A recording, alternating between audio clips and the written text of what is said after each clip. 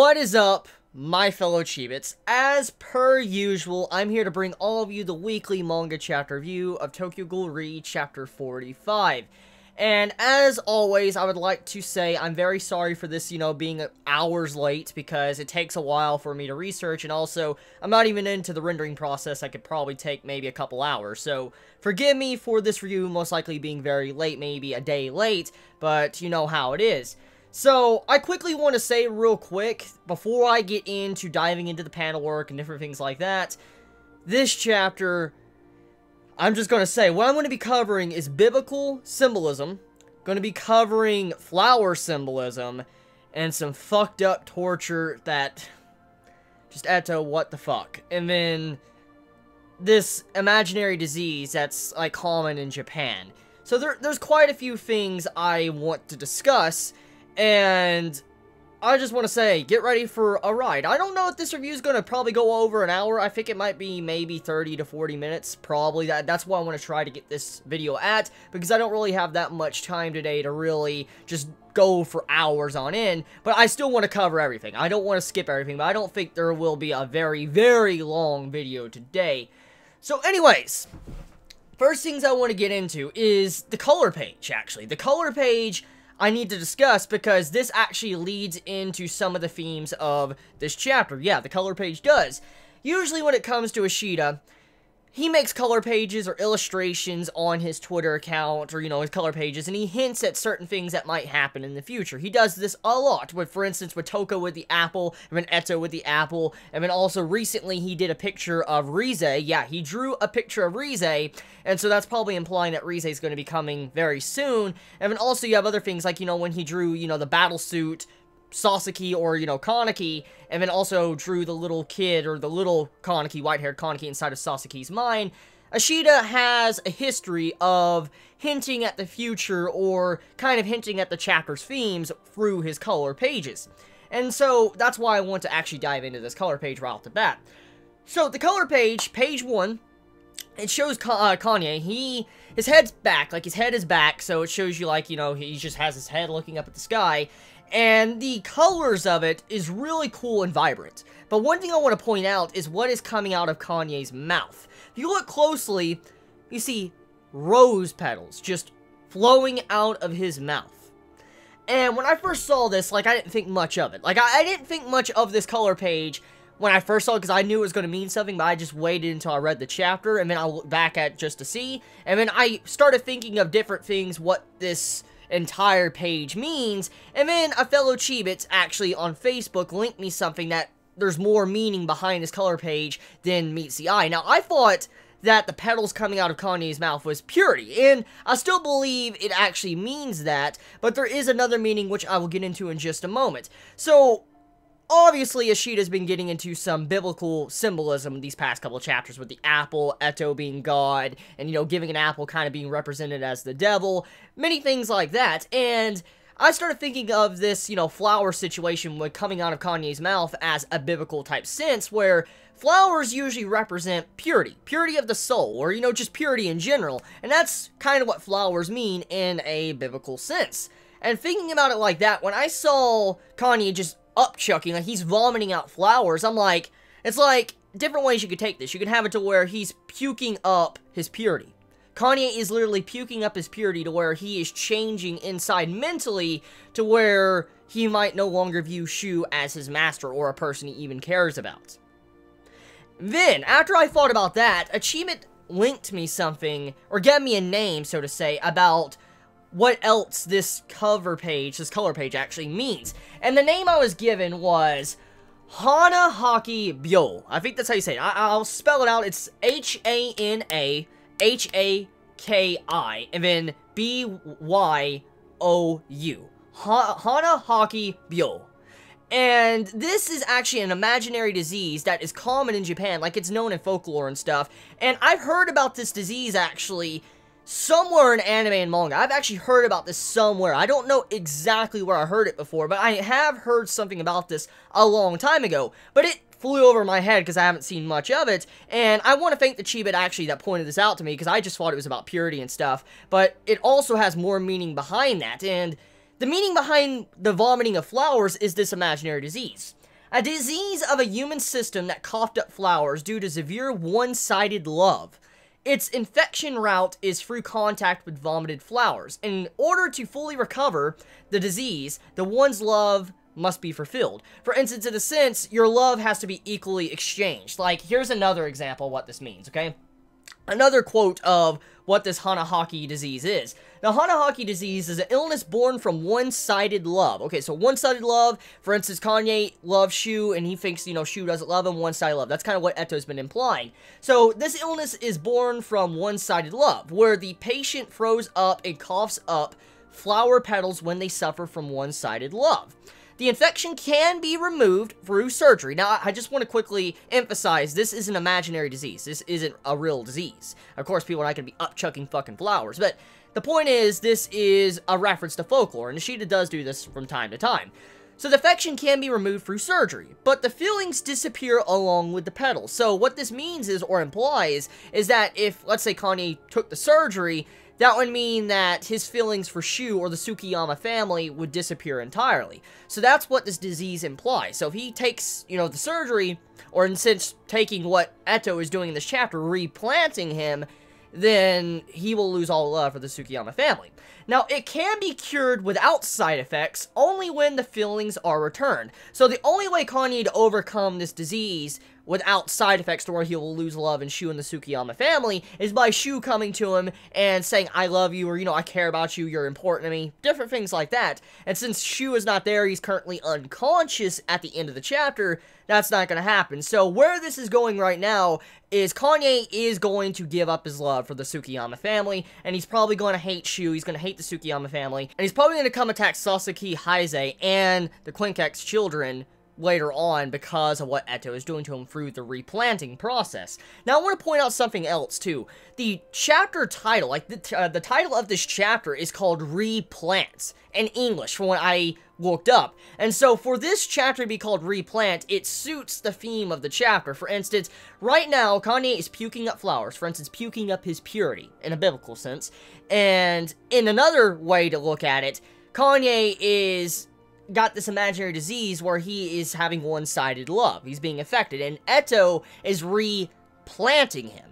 Now, there's other means to take this replanting, which I will get into when I get to that part of the chapter, but that is pretty much the meaning behind the color page. A Hanahaki disease and puking up purity.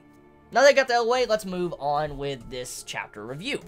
So, tell me your thoughts on that. Like, do you agree with my thoughts on that? And also, I want to thank the Chibit once again that gave me the Hanahaki reference. That flew over my head. I just thought it was purity, and then someone gave me that, and I'm like, oh, shit. So, once again, thank you.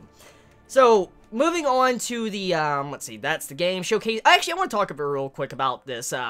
Recently, there's been a Tokyo Ghoul game I've noticed, and I think everybody knows by now that there's a game coming out, and there's even a game, you know, showing Kijima. Well, I noticed that the game looks pretty cool. You know, one of these days I want to try this actually Tokyo Ghoul game. I'd like to play it.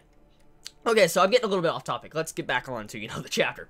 So the first page that actually gives us, you know, the panel work and stuff besides the color page, we get to see German singing. Now, I've heard mixed things about this, okay? I've heard some Chibits tell me that the translation from this German song to English is correct, and I've heard others say that this translation is incorrect. So, if any of you German Chibits can translate this, is the translation of what this means proper or not? So, I want to say it in English.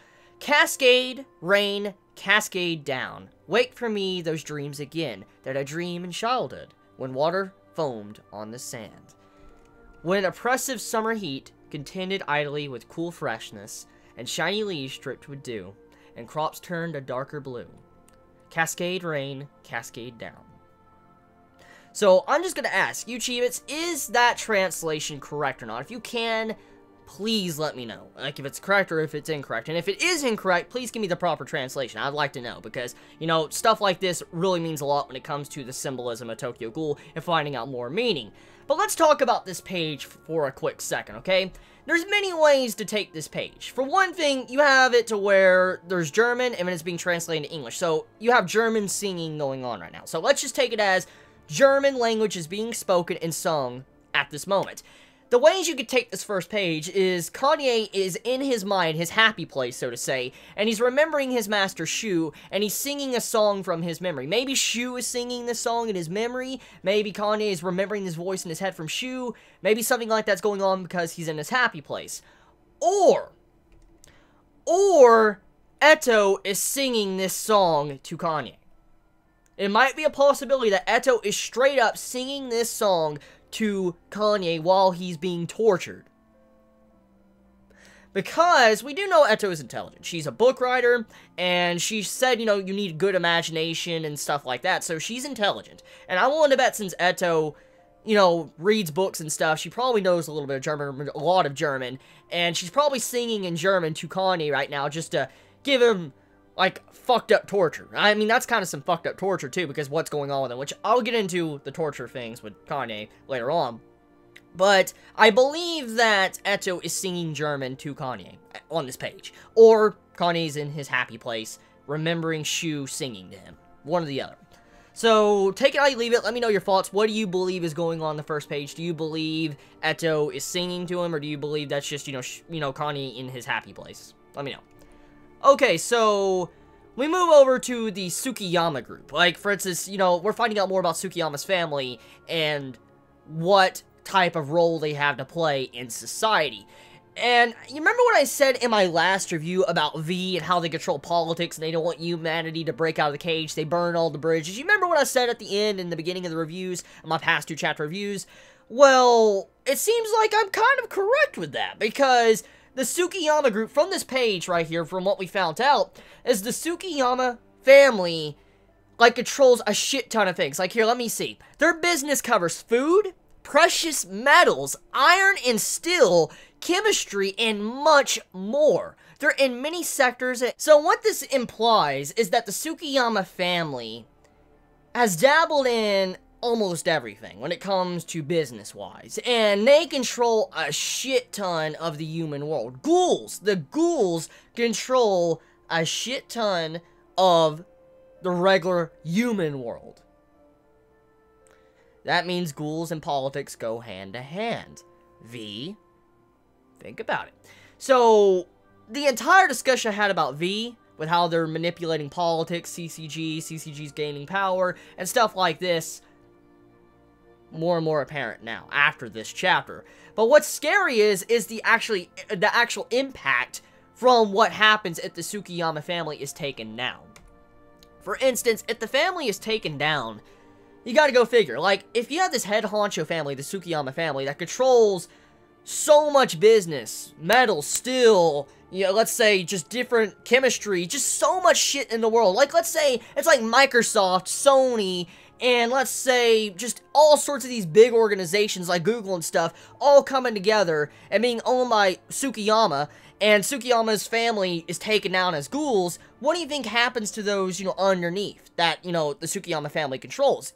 Obviously, there's going to be a lot of turmoil on the stock market. You know, there's going to be to where people are going to have outrage, people are going to lose their jobs, many things are going to happen. So, with the Tsukiyama family being targeted like it is being done at this moment, that is going to hurt a lot of people. Not just ghouls, but humanity in general is going to be hurt. It's probably going to be an economic crisis if the Tsukiyama family is targeted and attacked. And at the end of the chapter, they are being attacked. So, this is going to have a lot of negative repercussions to the entire public if this breaks out.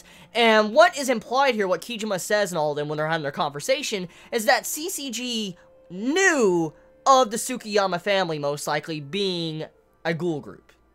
Yeah, it is implied with this conversation that CCG might have known that Tsukiyama's group, the Tsukiyama family, was ghouls, but controlling everything. But they just let it slide because if they were to attack said ghouls and remove them, there might be more impact to overall society than just letting them be.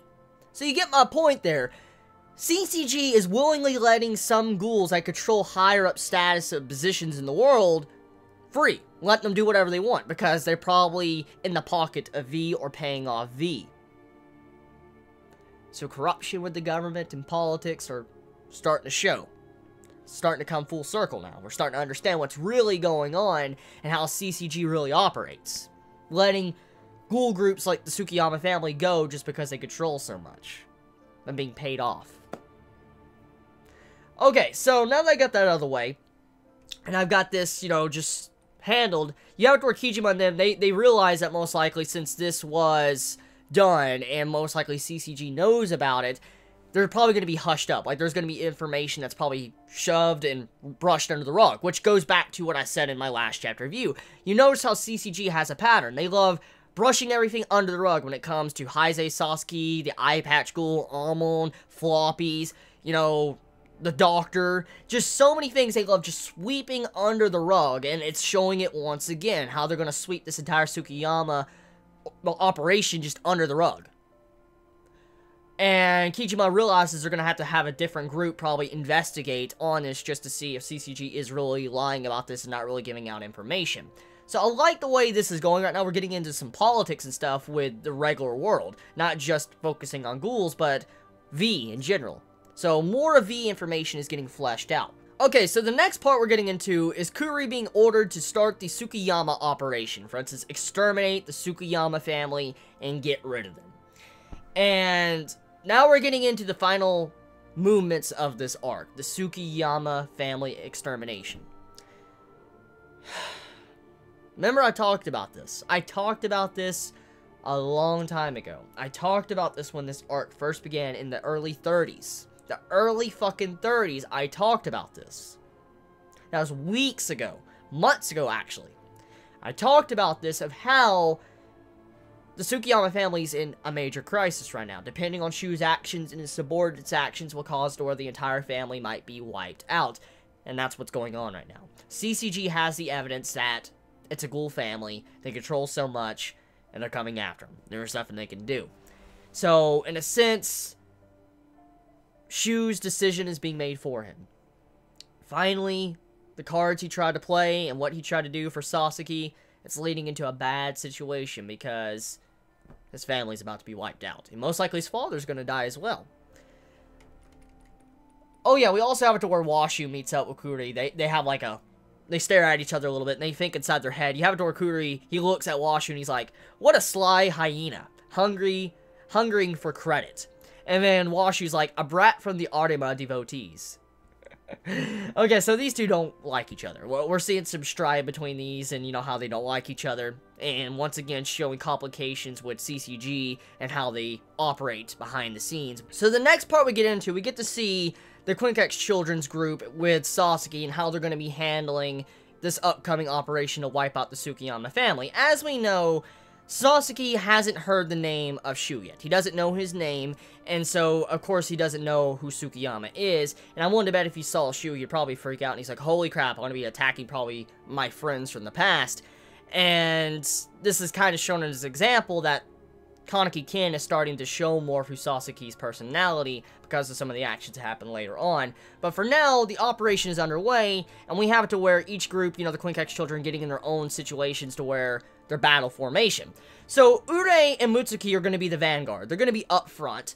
Saiko is going to be in the middle, and Shirazu is going to be in the back. Now, let's look at what this actually means as a team. Shirazu is going to be the rear guard. For instance, he watches the back, making sure no one does a sneak attack, and he also has a job to make sure that nobody comes from the sides, and he has to be the brains of the operation, making sure he observes everything where nothing wrong happens. And he controls, like, all attacks from long range. Now, Saiko, she is in the center with the winner move attack, according to what it says here, which once again implies that Saiko has a very strong Kakuho inside of her that might be Centipede. For instance, Kaneki Kin's Kakuho inside of her, and so she might have a similar, you know, Kagune like Sasaki or Kaneki. So she has the winning move of the group. Now, Urei and Mutsuki, they're on Vanguard, so they're on the front line, and that's a very dangerous job. That means they're going to be taking the brunt of the entire enemy force, and they're going to have to guard the back part. They're going to have to guard the center and the far, like the back part where Shirazu is. Now, Urei is the support. He supports the center, and Mutsuki combat at the Vanguard. So Urei has to worry about protecting the center. He has to worry about center. He has to protect Saiko to where she doesn't get hurt. She could be ready for her winner move. Mutsuki has to worry about the front line and probably watching over Urei and Urei watching over her. So I like once again how Ishida is having it to where Urei and Mutsuki team up together And that connection between them is growing even more as the chapters go by. Their friendship is growing, and I'm liking it. I'm liking where Ishida's taking Urei and Mutsuki's character. Okay, so we got that out of the way. Let's move on. I like the little conversation that Psycho says to Mutsuki. She says this: "I'll protect you, Mutsuko. I love you." Oh, look at little sweet Psycho. Oh, she's so sweet. She's so sweet. Little sweet Psycho, man. Fucking best girl. Best girl, Psycho! Just sitting there like, "I'll protect you, Mutsuko." Oh, that's so fucking cute. That's so fucking cute. Okay. Next part. Shirazu, once again, still having trouble with using his weapon, Nutcracker. And Nutcracker, this weapon, this Quinque, is being built up a lot. Like, anyone else notice how this Quinque is just being built up? And when this is finally used by Shirazu, it's going to symbolize so much development for Shirazu as a character.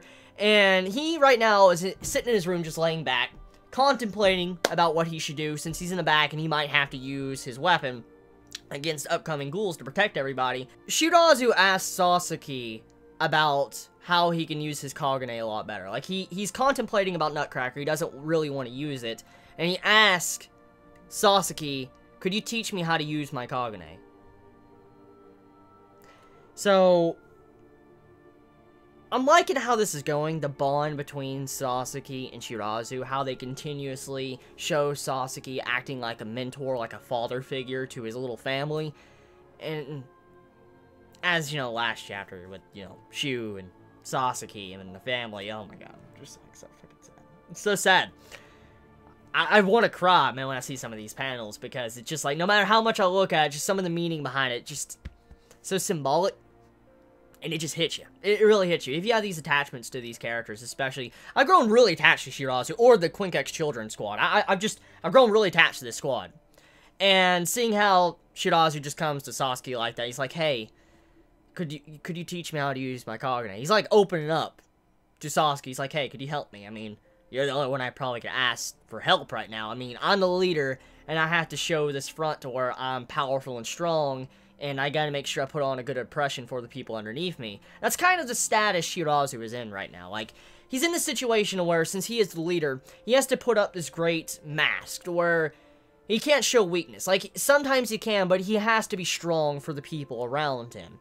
And the only person you could really ask about this is someone like Sasaki. And so it shows you once again how Shirazu puts his faith in Sasaki, how he cares about him, but also how Shirazu views himself as a leader. He cares about his leader status, and he's trying hard for the people around him. Urei, Mutsuki, Psycho, even Sasaki. He's trying really hard. And to come to someone like Sasaki and ask him for advice or help, it just shows you once again he's willing to accept help and willing to be a strong leader. So, this little characterization and character development for Shirazu, very beautiful. I love that Ishida. Keep up the good shit here. Just seeing Shirazu develop is such a good character. Like, I wouldn't think he'd be such a good character when I first started the series. Like, when I started part 2. I didn't think I would grow this close to these characters. But I really, if I saw one of them die, I'd probably cry my ass off. I probably would. If I saw one of these characters die, you bet your ass I'm crying. Because, well, just getting to see these personalities grow from the beginning and the connection with Sasaki. Okay, so we have, once again, where Kuri, he's just thinking in his mind, and all of a sudden, Arima pops up. And yeah, we get a surprise appearance of Arima in this chapter. I'm liking how Arima is reappearing constantly for these past couple chapters. And, I mean, he's one of my favorite characters, but to see Papa, just Papa popping up, I love it. I just love him popping up, you know, just being in a chapter. So the conversation here, back on topic, Kuri and Arima have their conversation. He's like, don't get too reckless with this operation. He's worrying about his, you know, subordinate.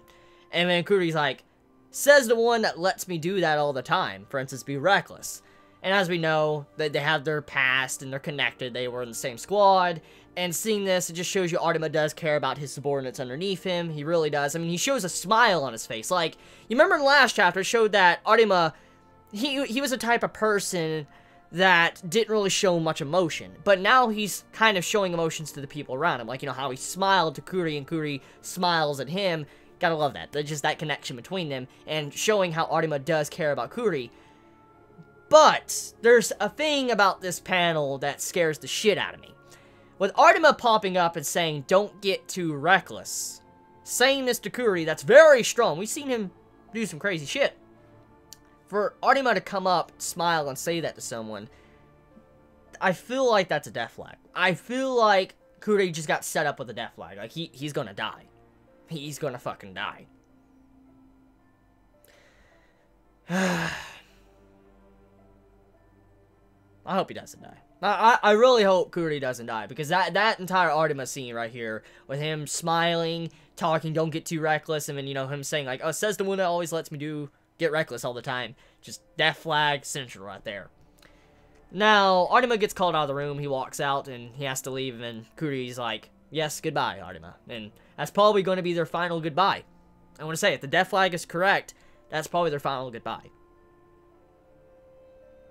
Makes you wonder what Arima really knows. But, for now, moving on. We move over to one of the saddest parts of the chapter to me. Like, I'm gonna be real with you. When I saw this, I was listening to Glassy Sky, and I was listening to that song while I was reading this chapter. I got to the scene when I see Sasuke. He's looking at books. He's just looking for old books and stuff, and Akira just walks up to him and is like, what are you looking for? What you doing? And he's like, oh, I'm just looking for some old documents. That's what Sasuke says, you know, Akira. And you have to where Sasuke asks, like, you used to be stationed in the 20th Ward, right? And he's like, there's something I would want to ask. And Akira just comes right out and says, is it about Omo? And you see, like, this look of malice kind of in her eye, like she's hiding something. And then Sasuke kind of, you could tell from his face expression in the panel, like he notices something's off. And he's like, oh, yeah. And then he's like, what's going on?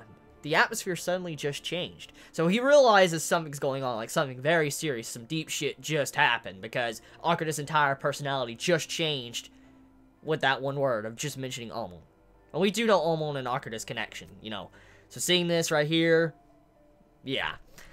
So she goes along the lines of saying, he was my co-worker who later died in the owl suppression operation. Other than that, what else do you want to know?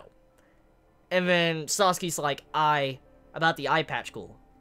And then Akira's like, there's no need for you to know. Like, why do you need to know? And we do know why. Akira's hiding it, trying to not let Sasuke know his past. And he says, like, why don't I need to know? It has something to do with me, doesn't it? I won't repeat myself again. And then this... It's hard for me not to get emotional just seeing this panel, man. It's hard. Why are you hiding it? He just screams out at Akira. He's like, why are you hiding this? I mean, let's just, you know, let me continue. Damn, I'm getting emotional. Is it because I'm the eye patch Ghoul?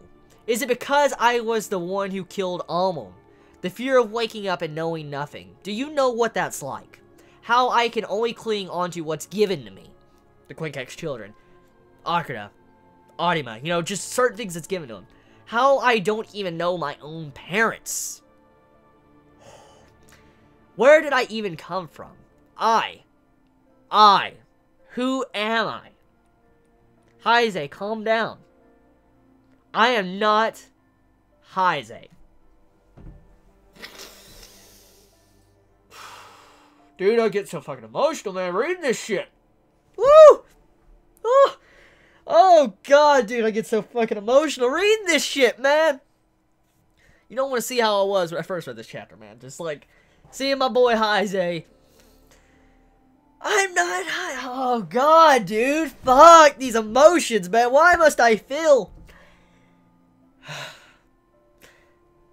Okay, so we get a flashback. And you have it to where Akira is stationed to be Heise's foster mother.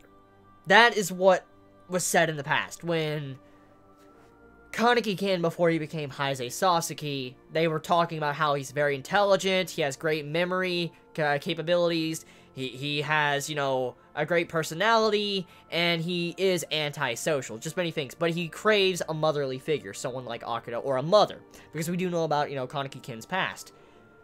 And it's so weird how this was set up, because, you know, Arima is kind of like the foster father, Akira is the foster mother. And with this, we come to find out that Akira has been stationed as the mentor, or the trainer, of Haise Sasaki to be a mother.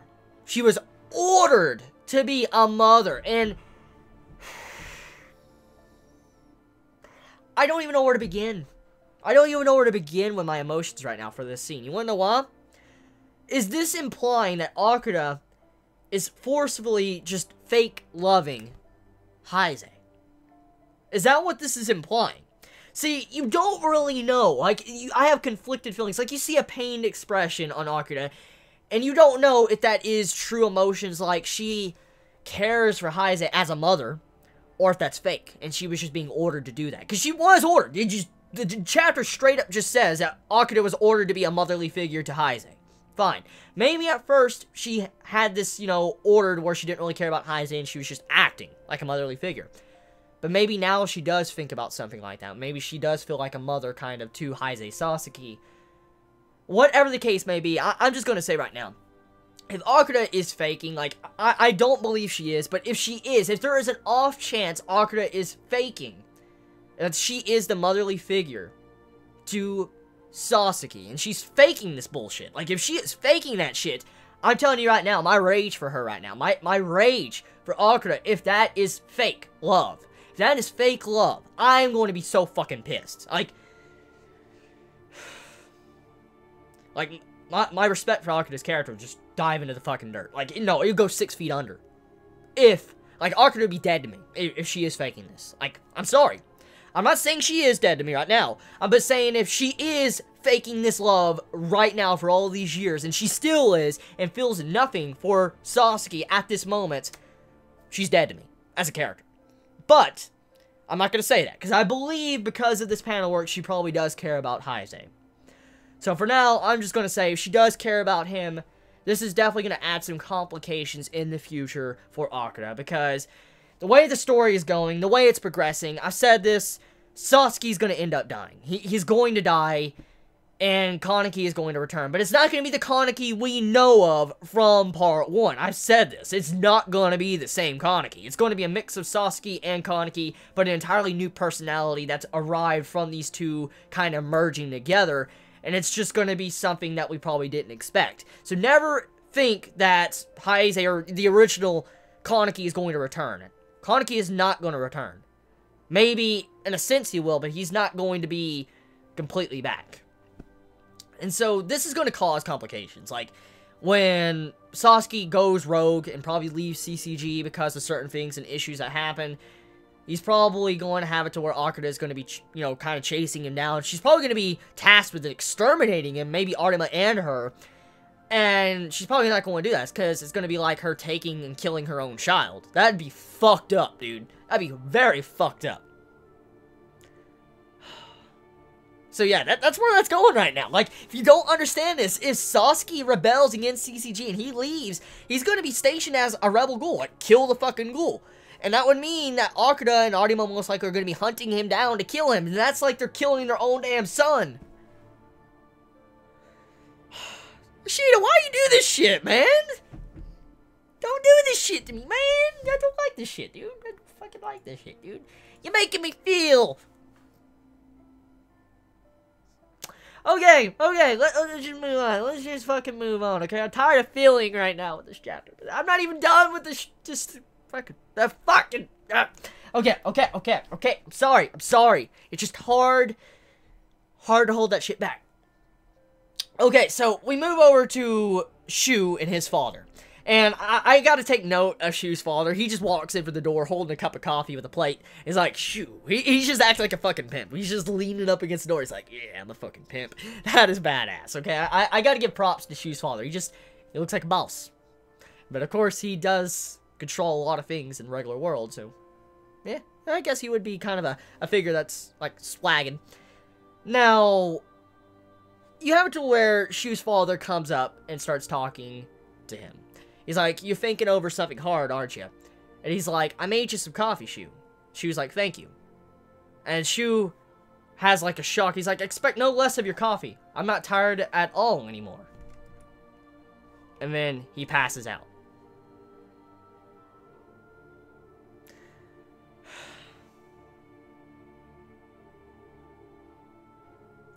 So, as I said earlier,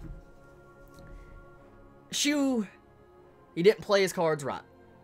His subordinates and him didn't play his cards right. It costed the entire Tsukiyama family to be outed out as ghouls. CCG is on the move.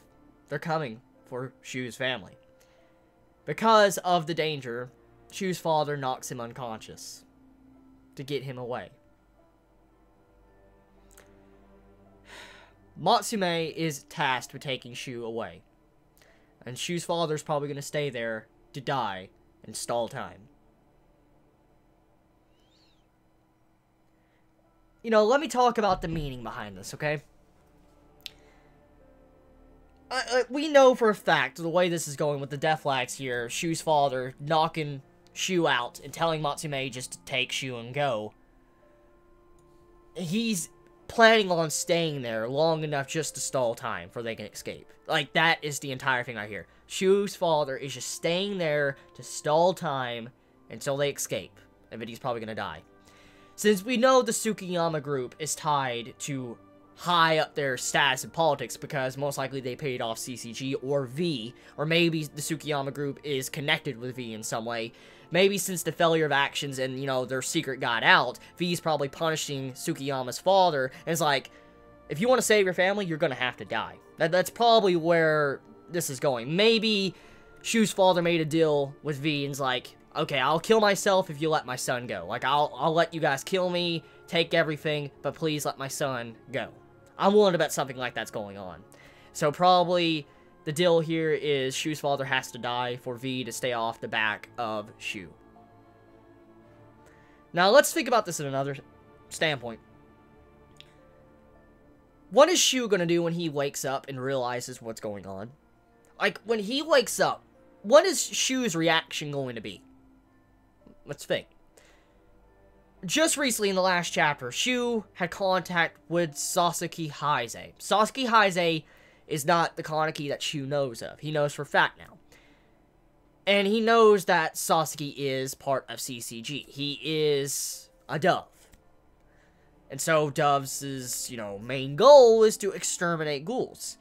And since you had it to where Sasaki just flat out said, like, "Are you a ghoul?" to Tsukiyama Shu, Shu's probably going to start questioning in his mind, like, wait a minute. Did Sasaki just out my entire family and kill my entire family? That's what Shu might think. He might think that Sasaki turned over his family to CCG to get killed. Because, think about it. Like, his first reactions are probably going to think that. He's going to wake up, he's going to realize he's not in the same location anymore, his family's probably fucking dead, his father's dead, everybody's dead, and he's by himself, and he's going to think, like, Sasaki just outed me out. My entire family is dead, thinks it. That's what he's going to think. Even though we know Sasaki didn't do that, that's what he's probably going to think, and that's probably where it's leading. And if that does, oh my god, just, I'm not even going to, oh my god, like, yeah. Okay, so the operation to exterminate Shu's family is underway. The doves are at their fucking doorstep. Kuri has a black case. I want to take a few moments to talk about that. If you look at all the briefcases of CCG, like, they have, like, this whitish color. But if you look at Kuri in the front, his briefcase is solid black. So that's probably emphasizing that it's Arata. That's, like, Arata Kakuja type armor. Probably what that's implying. So this is going to be a very brutal fight. Okay, so let's move on. Okay, so this next part, this chapter should just be called titled Fills. Like, that's what this chapter should. The best way to emphasize, and just do a quick summary on this page I'm looking at right here, is Kanae, he's broken. He's done. He's replanted. Eto has broken this man beyond repair. There's a lot of symbolism in this page, a lot of meaning, a lot of things you could pull out with this one page, and a lot of questions as well. And with many questions, we have more questions. I know there is some out there right now that read Tokyo Ghoul. I've seen it in the comments. That some don't like Kanae. Like, I know for a fact there are some Chibits out there that just do not like Kanae as a character. And sometimes he can be a little bit of a prick. But I've enjoyed his character quite a bit, actually. I've enjoyed his progression and his connection with Shu. And I love seeing him go through his different issues and what he's been through. Even though he's caused a lot of shit and what he did to Psycho, I can't stand what he did to Psycho, getting her hurt. At the end of the day, Psycho is fine right now. I don't believe Kanae deserved what he is currently going through in this chapter. This poor man. I don't even want to begin to know how painful this torture is. It's probably worse than what happened to Kaneki, in a way. This poor guy. He's not even, if you look at this page, he's not even tied up. Like, he's not tied up now. Like, he's lifeless. His arms are on the fucking ground. His knuckles are just on the ground. His head is down. You just see blood pouring out of his mouth. You see these wounds all over his body. His Kagane's coming out. I'll get into the Kagane in a moment. You see these fucking clocks all around him. And you just see Eto with a bunch of pile of books, bandages all around her, just sitting there talking to him and just doing symbolism to the Bible.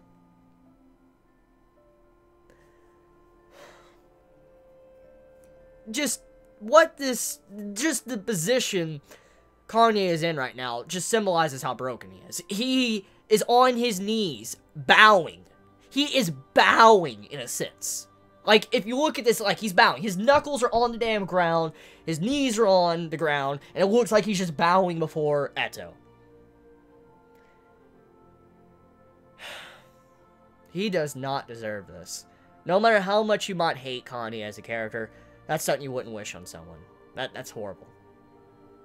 That's horrible. That's really horrible. Okay. I want to quote this. I want to quote what Eto is saying before I dive into the meaning of this page. Kanye, if you want to be treasured by people, just take away what matters most to that person. Okay, let's say you treasured a nickel, and you cared about this nickel because it has sentimental value to you. I mean, your parents gave it to you, or maybe someone you love died and they gave it to you before they died. Maybe you have connection with this said item, okay?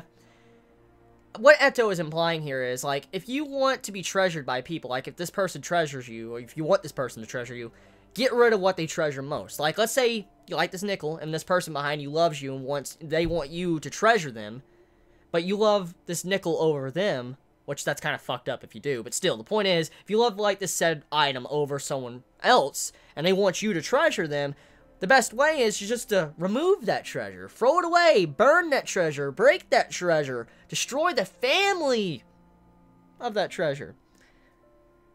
And then you will be the only treasure left, because they have nothing left to treasure. Get the point? Break everything until they have nothing left to treasure. And then you're the only thing they can treasure. That dialogue, Eto, is fucked up. That's fucked up. Like, if they love a nickel, throw away the nickel. They love that person, kill that person. Oh, they like this said thing over you? Remove that thing from their life. And then, you're the only one they could possibly care about. So, Echo is once again proving...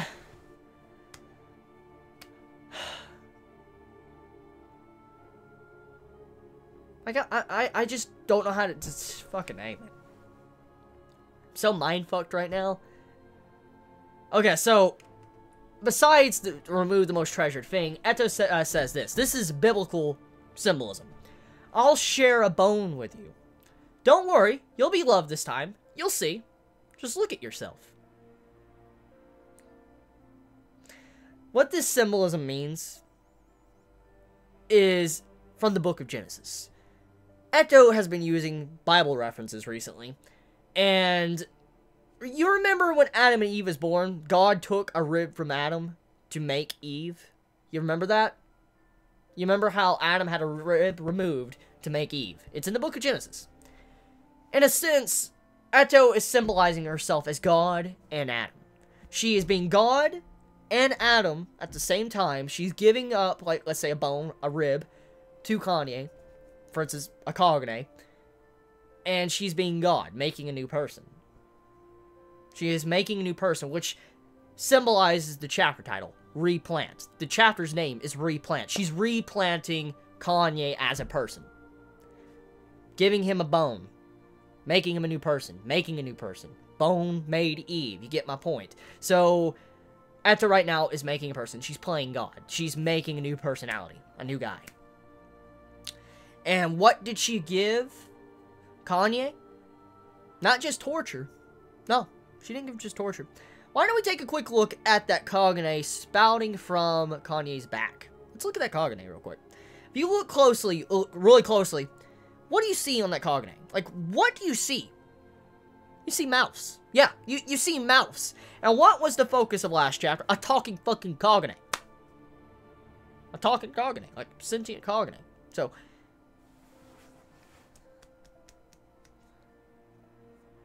what this shows is that maybe Eto implanted her detachable Kanae, Noro, or some form of Noro, inside of Kanae. And currently, that Noro, or maybe that detachable Kanae, is inside of Kanae and eating his insides, or just fucking with him in the inside, just messing with him. And she's probably reconstructing him, in a sense. Like, reconstructing his Kakuho and his Kanae, and that's what we're seeing popping out of his back. So, Eto gave Kanae a part of her Kakuho, or Kanae. And that is the replanting process. She's replanting his Kanae, or as a person. Many meanings behind this. And one thing I want to talk about is the clocks. Now, I'm going to be honest with you guys. I don't know the concrete evidence of what these clocks really mean. I know there's many ways you could take these clocks. So, if you have your own theory about this I don't mention, please mention in the comments. But I have a couple I want to throw out there, but I don't know which one is correct. So, if you have your own theory to add on to this, or if you want to add on to what I've already said, please do it in the comments. I'll be thankful to actually see what you guys think about it. So, the clocks surrounded by Kanae, they have to mean something. There's a shit ton of clocks. There's like 20 to 30 clocks all around, like stacked upon each other. And knowing Ishida, this wouldn't be there just to not be there. They're obviously important. And because recently we found out more about Eto, her Kanae, and how it could talk, and then, you know, Noro most likely being a detachable Kanae, and he carried around a clock in part 1, it might imply that these clocks could mean that Noro's inside of Kanae. That's what it could mean. Or a timer of how long Noro can be inside of Kanae. Or the clocks can represent the torture method. For instance, like, look at all these clocks, Kanae. Like, Eto's telling Kanae to look at the clocks. Like, see all these clocks? See how the time ticks? Yeah, I want you to know how long time has passed while I sit here and torture you. While reading German poems, by the way. Or singing German. That's, kind of fucked up. But, point is that these clocks could represent something similar to what Jason did to Kaneki. Like, you know, 1000 minus 7, it could be something similar to that, where, like, I want you to look at the clock for you can know how much time has passed, for you can continue to keep track of what is going on, because, think about it, when you look at a clock, let's say you're in school or something, and let's say the clock said 1:05 p.m., okay? You look at the clock, and you're in school, and you keep staring at this clock, and then you think a lot of time has passed, but you look at the clock again, and it's like 1:08 p.m., you think like, fuck, time is going slow. And that's kind of what this might mean, like, how time is going so slow for Kanae at the moment, like, it's going so slow while he's being tormented. Agonizing for hours to weeks. Get my point. So, yeah. The clocks could represent the torture method of him just, you know, losing track of time or time being very slow. And then, it can be another meaning. It could mean that maybe Eto, now this is a theory, maybe Eto is taunting Kanae in a way where, like, hey, your master, Shu, he's not coming to save you, is he? He's not saving you, is he, Kanae? No, he's not coming, is he? He's not here. Look at the time. Look at all the time that's passed. He's not coming, is he? Maybe the clocks represent how much time has passed and how many days have passed or whatever, and maybe just Shu not appearing to save Kanae in this endless torture cycle. Maybe Eto might have given Shu's father information. Like, what if Eto gave some form of information to Shu's father, told him, like, okay, here's where I am, if you want your boy Kanae back, come bring Shu over here and, you know, save Kanae if you want. You gotta offer me Shu.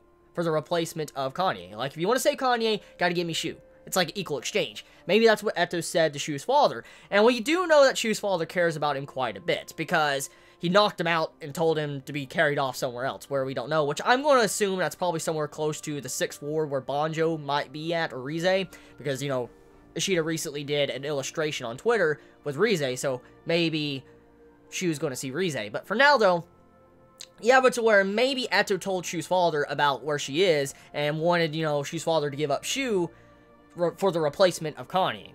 And maybe Shu's father hasn't said nothing to Shu because all the shit that's been going down, but also he cares about his son, and so he just threw Kanae to the table and was like, I don't give a shit about you. I'm worried more about my family, my own blood. And that's where it's going right now. And so Eto's taunting him with the time, like, oh, see how much time has passed? Oh, he's not coming, is he? He's not coming, he's not coming. That would be messed up, too, if it went that way. I mean, now this one is far-fetched, okay? I'm admitting right now what I'm about to say here is very far-fetched, okay? So, grain of salt. Grain of fucking salt, what I'm about to say here. This one is a grain of salt.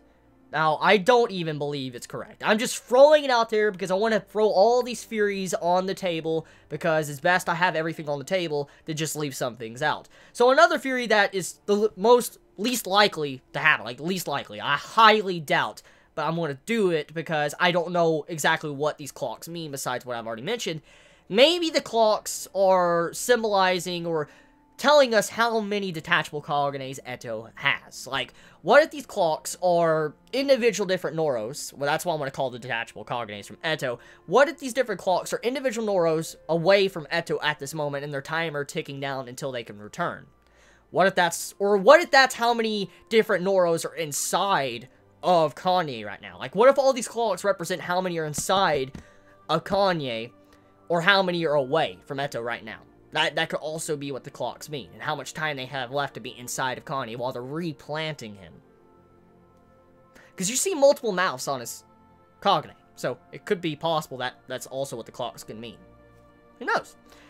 But that would mean that Eto has a lot. She can, and that means she can control people. Like, she can control them through the Kagane. It's scary. That's pretty damn scary. And I think the final page just wraps up my final thoughts of the chapter. Sadness and fucked up mentality of Eto.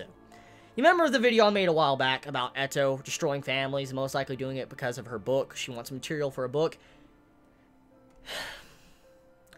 The books Eto has on her side, I'm willing to bet it's probably German poems, songs, maybe torture methods of how she could torture Kanae, whatever it may be. We've always seen it to where Eto was always in the shadows through part 1 and a lot of part 2. She was always in the shadows, and it's implied that she destroyed a lot of families. There's evidence, kind of. And now, seeing this chapter, we have this personality that's always hidden in the shadows of Eto. We finally have this personality for us all to see. Like, we see the true persona of Eto, how she really is behind the scenes. It's not just theories anymore. It's just not just us theory crafting about what Eto might be. We now know what Eto really is. She is a person that takes delight in replanting people. She takes delight, maybe, in destroying families. All that evidence of destroying families connecting with Kaneki, Hinami, all these different things. It kind of is now for us all to see on the surface. We all see what is going on. Kanae having his eyes stitched together, his mouth stitched, can't even scream. The poor man can't even scream. He's just upchucking blood, man. He has blood just pouring out of his mouth. He can't even scream. He can probably barely see. His eyes are like stitched together, and he's opening his eyes up, his eyelids. Like he's trying. And you just see tears. You see tears of blood just pouring off. Ishida, man, you're fucked up sometimes, man. You're fucked up, Ishida. Like, I knew you were fucked up somewhat, but damn, you have to be a fucked up individual. It's just like, fuck, dude. Like, I know Kentaro from Berserk, who writes Berserk, it's kind of fucked up to do what he does, but damn it, dude. Like, Ishida, you just like, you're kind of twisted yourself. Not just Eto, but just Ishida. You're kind of just like, fuck. Okay, so I'm done. that's it. That's my final thoughts of the chapter.